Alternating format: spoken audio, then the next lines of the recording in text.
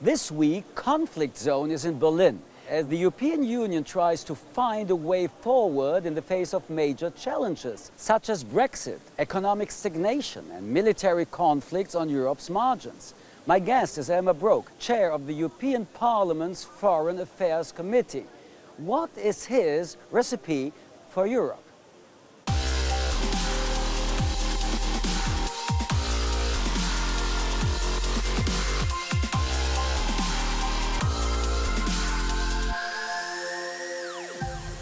Elmar Brok, welcome to Conflict Zone. Let me quote Article 2 of the Treaty of the European Union. The Union is founded on the values of respect for human dignity, freedom, democracy, equality, the rule of law, and respect for human rights, including the rights of persons belonging to minority. Does the European Union still care about these founding principles? I think so. I think so that we try to meet this criteria. Trying is not doing. No, trying is doing, but we do not achieve the final result. So you don't do enough? We do not enough, and there's always a conflict, especially when you come to foreign policy. But the conflicts increase. The conflicts increase, but we have always, in classical sense, a way that you have the values and at the same time the interests, and find the right balance between. That is always a very difficult question. And how far you can go following your interests by not destroying your position towards the values. But are you not destroying the values? No, I think the European Union does a lot. The European Union itself has created values that we, for example, debate with Poland at the moment about the position of the Constitutional Court. Is fighting for the values. You are debating without results. No, we're achieving, we're going forward. Hungary told you that you can do whatever you want with Poland, the veto will be. That means no result. We are not so far that we are already in the European Council with this question, and we go forward with that, and I think there's already some achievements, and we'll get it. And Hungary itself had to change its judicial system, its media policy in a certain way, how so far the European Union has influence on that. And this has, so within the European Union... But you self-mentioned Hungary, Poland, other states, where you will say the rules of Article 2 are not respected anymore? I think they are more or less everywhere respected, even in such countries, but not fully. And we have, I think... Oh, you are not half pregnant. With civil rights, you respect civil rights or you don't? In all these questions, you have the goal and you achieve most of it. But because we are imperfect, we never get it to 100%. We have always battles between the individual parties, groups, power questions and so that. Let's so talk the about European Union itself, compared to the history, is a great achievement in the question of peace, freedom and values, compared to our past. So let's talk about your 100%. There is clearly a crisis of trust in the Union. There are anti-EU movements in Italy, in France, in Germany, the Netherlands, the United Kingdom. People clearly mistrust the EU. That is true, and it is not just a question of the European Union, it's the question of mistrust of the whole political system. Where, in the EU or worldwide? If I see the debate in the United States with Mr. Trump, we see that it is even in the United States. Yeah, but we are talking about Europe. Why this movement is increasing? Why are they so successful? We have a situation that many people in Europe do not trust the elite. They do not trust the political elite, they do not trust the economic elite, and many other questions. And this loss of trust is one of the most dangerous questions for democracy. This is not just a question for Europe. Le Pen is originally a clearly internal French movement, which used now European questions. It would be a mistake, and we would not see the seriousness of these problems if we would concentrate that on Europe. But let's talk about that, because you mentioned it, Le Pen. In a few months there are elections in France, and Le Pen is today one of the favorites. What will this have for consequences if, after the Brexit, France will be led by a president, Madame Le Pen, who is right-wing, who is a racist party and an anti-European party? If a country like France would go in such a direction, it would be a disaster for France and all of Europe. What means a disaster for Europe and France? It means to going to the past, to going back to nationalism. It means that the old anti-feelings of nations will increase again, and that we go back to that time before the war, that Europeans fight each other and not to try. Which means it would be the end of the European Union. I believe so, that a country like France would do that. It would be a major threat in such a direction. Major threat or the end? I can never say it's the end. It might be that in such a case that a lot of countries would even work more closely together to overcome this situation. But it's a pillar of Europe. Germany and France are pillars, and France is also a part of the Eurogroup. France is an important country, and I think Germany and France together are the cornerstones. And therefore, the architecture of Europe would be dramatically damaged if such a situation would be in France. And I'm confident that because of that, Le Pen will not... You're confident because you want to dream, or because you don't have a plan B like you didn't have it for the Brexit? Do you have a plan B? I mean, a few months, this can happen. What is your plan B if France will be governed by Madame Le Pen? We have a plan B for Brexit, and we will do it in this Brexit. We will go forward. What's your plan B with France? The Democrats will win the elections. She will not get 50% to win the election. This is your plan? That is, I think, this clear perspective. This is plan A. This is a clear perspective, and I do not mention a plan B before the plan A has not failed. That would be politically totally wrong. But I'm totally confident. We have seen it also in the regional elections that Le Pen has no chance to win the presidential election. But you were also totally confident a few months ago that the Brexit will not help. That is not true. I belong to these people who said it might go wrong. And, it might go wrong. Okay, so let us continue with these ideas. UKIP, Front National, Alternative for Germany. Doesn't the growth of national movements show that the idea of the EU is failing? No, it's a test for the idea. We have to give answers to the questions. The uncertainty of people because of internal and external security, consequences of globalization, that part of our society feel that they will fall down in the workers' class and in the middle classes, partly, where the voters come both in Brexit as in Le Pen and AfD. It's mostly the same type of voters like it is in Trump. And how can we win these voters back? Nationalism, xenophobia and racism is not a new invention of the last years. This is Europe. Perhaps the inventions of 30, 40, 60 years, cooperation instead of confrontation, was a moment in history. This situation works at the moment because of the uncertainty that people feel. And also the migration question is one of the problems to that. This feeling of insecurity, both in economic, social, and internal external security questions. Here, the people believe that they have to go back to the nation state, which is totally the wrong point to do that, because the solution are only possible if we do it together as Europeans, because these threats come from the outside.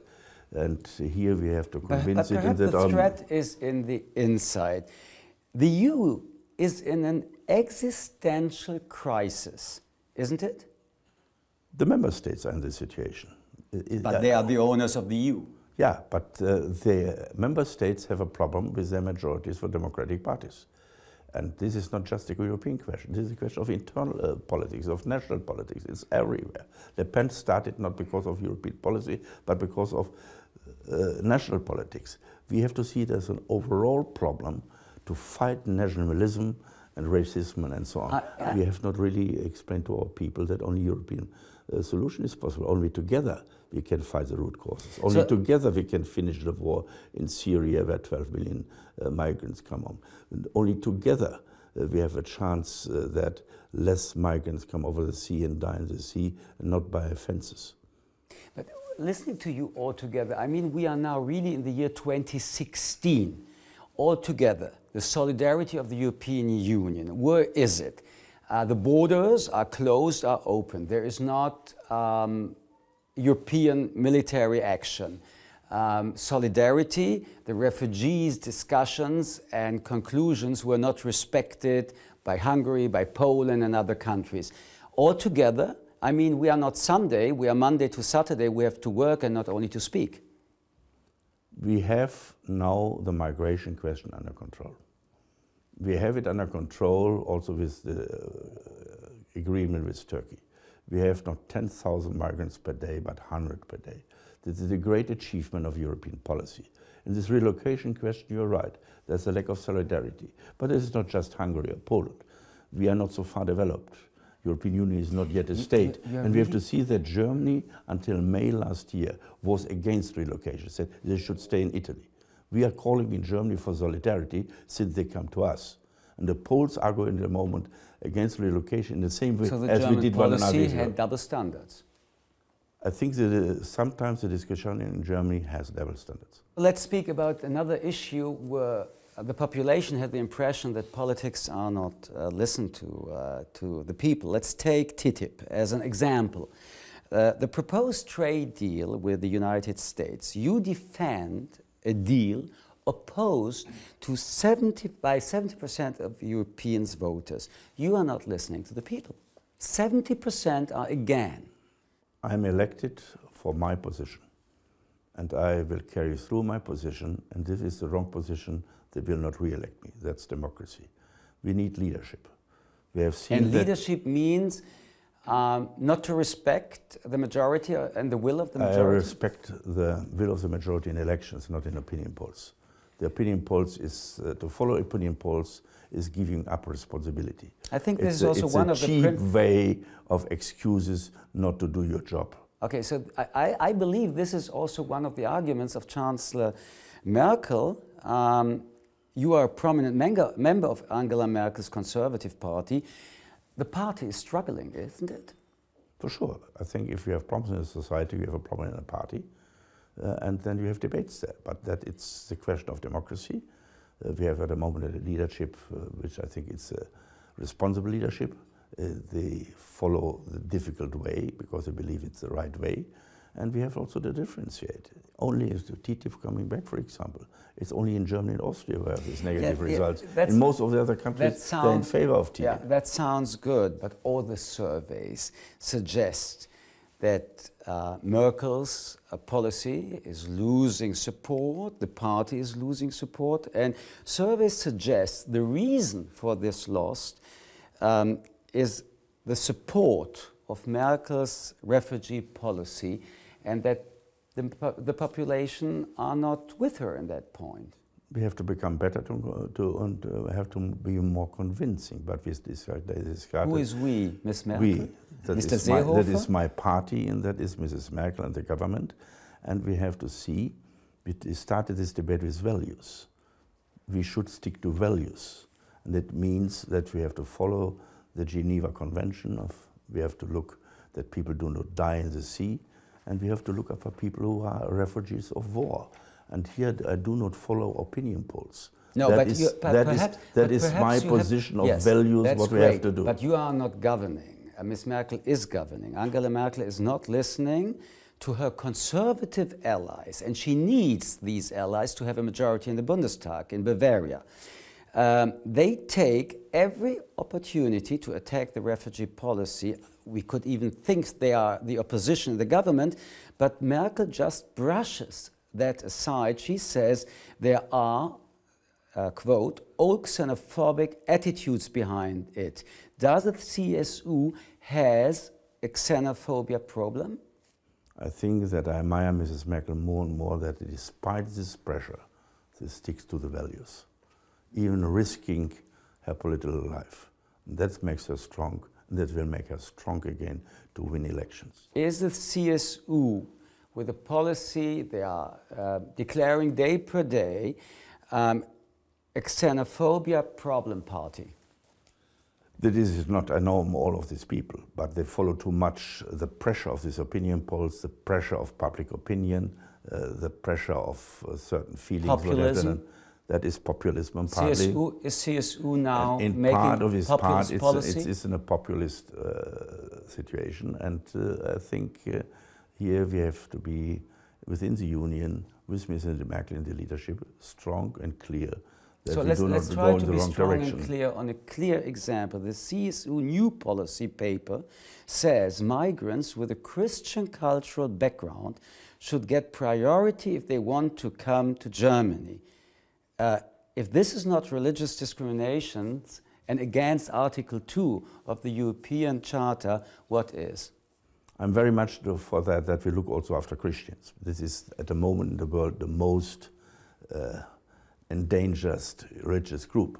But to make this differentiation in that way as a CSU program is not acceptable. But the CSU is doing it. But I'm against that. I say that publicly and we have a debate about it. I believe then if we have to save a life, you should not ask which religion, which race, which belief the person has. Yes, but let's talk about the Eastern European countries. They reap enormous benefits from the EU refuse to share the heavier burdens. For example, the settlement of refugees we talked about, and are happy to disregard for the fundamental principles of European law. How long should the EU tolerate this? We have to convince them. The old Polish government in last autumn had agreed to take refugees. It's the new government there. So it's when did they agree? In the late summer 2015. August, September, October, November, December, January, February, March, 12 months after this decision and agreement. No, before. It was done before the election. We had a debate about relocation. Yeah, but nothing is going September on. last year. Yes, and this government agreed to that. Then they had elections and a new government came. So it's not a total all opinion of Poland. It's an opinion of this government. But the government is representing Poland, being a member in the EU. But I want to make clear that it's not a Polish population as a whole. So we know about that. Differentiate it. Secondly, we have a problem in all former communist countries, where these people were told over decades something from abroad is a bad thing, and they do not know what foreigners is. We have the same debate within Germany. That is the same reason why Pegida is in Dresden and not in Düsseldorf. And this situation is that these former communist countries are in the development of the society not so far to understand this question of solidarity and this you are explaining, but agreements are not respected. So if the European Union is not respecting their own agreements, why somebody has to respect the European Union? We have also a big of differentiation in Germany between the Länder very often. And I think that even Poland has now said that they want to take responsibility, but not by taking migrants, but financing the money. Not by financing the root causes against migration. That is an important step forward. We have 28 nations. How and much nations did with a they different spend history. to this promise till today? That is an agreement Mrs. Merkel achieved 3 weeks ago. And we have to do in our budget for next year something about that, which includes also Polish policy and Polish money. So let's continue with the Polish government. I agree. The EU has launched an investigation of the change Poland has made to the media law and the Constitutional Court, which do not abide by EU laws. Why can't Poland be obliged to follow EU law? Because all EU law is binding, but you cannot go with an army to another nation. And therefore we have to do it in discussions, negotiations, and we have here a clear procedure. We're in the middle of this procedure. We will see where we come at the end of the day of the procedure. But Mr. Orban told you that whatever you will decide, he will have a veto. So why are you starting if you know that you will not be able to conclude it? Look, Mr. Orban is an intelligent man and he knows when it is time to make a compromise. When did Mr. Orban, the intelligent man, as you said, made compromises in the last 6 months? He had made compromises in his own cases, in the media law and in the judicial system, in order to fulfill the obligations so far the European Union can ask for these obligations. And in this way, Orban was much more intelligent, less ideological as Mr. Kaczynski is. There are other opinions about that. Last week, Minister Asselbaum called to take Hungary out of the EU for their, I quote, massive violations of EU fundamental values. And you are saying Mr. Orban is going on the right way? First of all, this is wrong. Mrs. Osborne should ask for the procedure in that case. And all states, even his party colleagues, are against this statement by Mr. Asselborn. Yes, perhaps politically it is not quite correct, but taking in consideration nationalism, racism in Poland, in Hungary, in some other countries. In Hungary, for example, Mr. Orban is not a racist. He's a nationalist? He's a nationalist. What is more important for him, the nation or the EU? I think the nation. What is the idea of the EU? We have to combine nation and Europe. Equality. I believe that also in a united Europe, we need for a long time the cultural identity of the nation. To cut away the nation would be the totally wrong approach in a united Europe. Do you think that Europe will survive with the attitude of leaders, like the leaders of Poland, like the leaders of Hungary? Do you really think that this will be a future? We will have, policy they are we will have in representing? 20 odd countries always government which many of us might not like. But that's the way of democracy. Okay, this But was, until we have, this was a diplomatic one. No, that I believe in that. We have to live with that. We have to continue with that. This European policy does not mean that everyone goes in the same direction. We have the same fights between the Bundesländer in Germany, in different party political levels. And this Europe is the normal case. We have in Germany more internal fights about politics as we have in the European that Union. All the Länder in Germany are on the ground, on the foundation of the Grundgesetz? And would you agree that all these European countries we are talking about are really on the ground of the European Article 2? Human rights, Yeah, dignity, I believe so. no discrimination? I No believe- discrimination of homosexuals in some of these countries? No discrimination of minorities in these countries? I believe so, that we have an incredible development where we achieved that. There might be government sometimes in one or the other country, but I see, for example, in Poland, that several times 500,000 people go to the street to fight for the rule of law. Then I'm proud of such a country like Poland, and we will support these people. European Union means to that we go in all in this direction. We will have failures. We will have always failures in such a question, but we have no instruments to bring it together. That it's much better than without the European Union. Without the European Union, we would have no chance to influence Hungary or Poland in such a direction. And this we were successful with all the limits we have to see, and we have to see because they are independent nations. But you have to close your eyes, people are saying, to fulfill such a hope. There is another country where the European Union and also Germany is accused to close the eyes, Turkey, who are, as others are saying and reporting, violating human rights before the coup and after the coup even more. What are you saying, Mr. Erdogan, about that? I have said to him, with this policy on internal development, free media, freedom of religion, and, you will never make it to the European Union. Turkey, in this development... But he can be the ally. But we have to talk, stopping the Syrian war. We have to talk to Saudi Arabia, to Tehran, this is a proxy war, and we have to talk to Russia, and to have a peace. Yet 12 million refugees can go home. We have to talk to all of them. We have to differentiate between the standards to become a member of the European Union or the standards to talk with people to have agreements. If we do not talk to such countries, we could not talk to two-thirds of the countries in the world. Nobody asks not to talk with them. The question is, what are we talking with them? Let's have a perspective of the next month. The United States of America, Mr. Trump, will be the president. In May 17, Madame Le Pen will be the president of France.